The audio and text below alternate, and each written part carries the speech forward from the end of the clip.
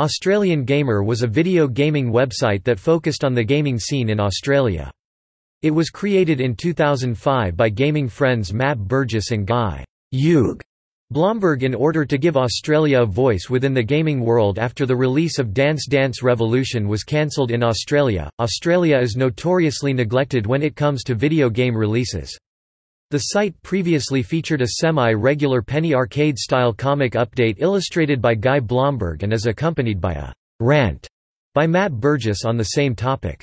A weekly podcast frequently follows the post as well as a community-based debate in the site's forum which discuss a variety of topics including the apparently obvious topic of the state of gaming in Australia, as well as gaming in general.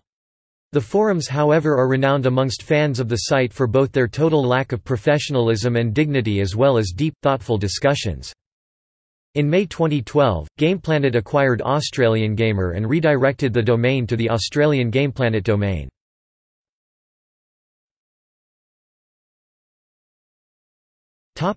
History. Australian Gamer started out when Hugh and Matt wanted to play Dance Dance Revolution for the Xbox and noticed that the release date for Australia kept getting pushed back until it was wiped off of the release schedule. Hugh and Matt decided to create an Australian-based website to voice their opinions via podcasts. Outside of Australian Gamer, Hugh is one of the founding creators of the Mana Bar, an Australian cocktail bar and video gaming lounge in Brisbane, Australia. In May 2012, GamePlanet acquired Australian Gamer and redirected the domain to the Australian GamePlanet domain.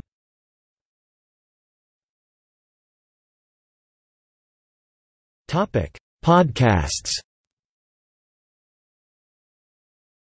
Australian Gamer produces a weekly, though not so much these days, podcast covering the latest news and goings-on in the game world and gaming in Australia.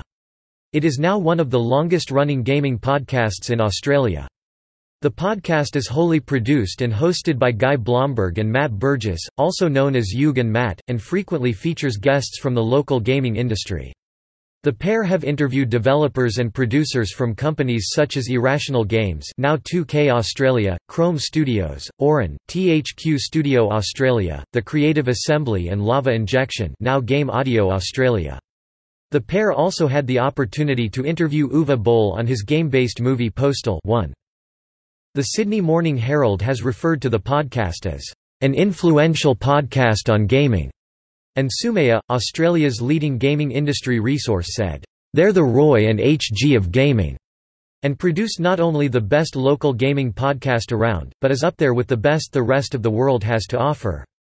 In November 2006 the podcast was listed as one of iTunes Music Store's featured podcasts for Australia, prominently joining ABC Radio and the National Geographic podcast. Ben Yahtzee Croshaw is occasionally featured on the podcasts, as a recurring guest.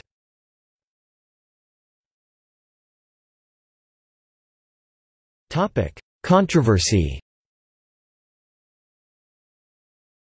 Australian Gamer has become somewhat infamous in the local industry as being outspoken and controversial. Most recently they brought attention to the fact that the winners of the 2007 Game 1 LAN gaming competitions had not received their prize money. After Australian Gamer writer and LAN competitor Andrew Starkey brought it to attention that the winners had been waiting well over a month for payments, the issue suddenly gained attention from other gaming websites, including Kotaku. Shortly afterwards, the GAME1 prize money was paid at last. In addition, the site has come under fire for a comic strip making light of the death of famed World Rally champion Colin McRae. The comic depicted a mock game cover with the title, "Colin McRae Helicopter Racing." Earlier in 2007, writer AJ had a public debate with BigPond's corporate affairs manager Craig Middleton over the terms and conditions of a gaming promotion, Project Joystick.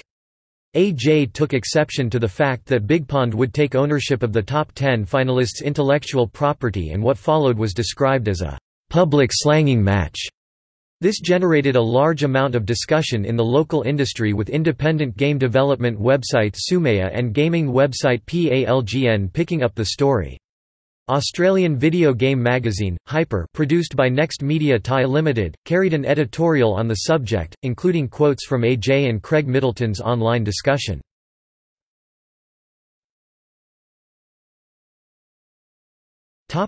Appearances.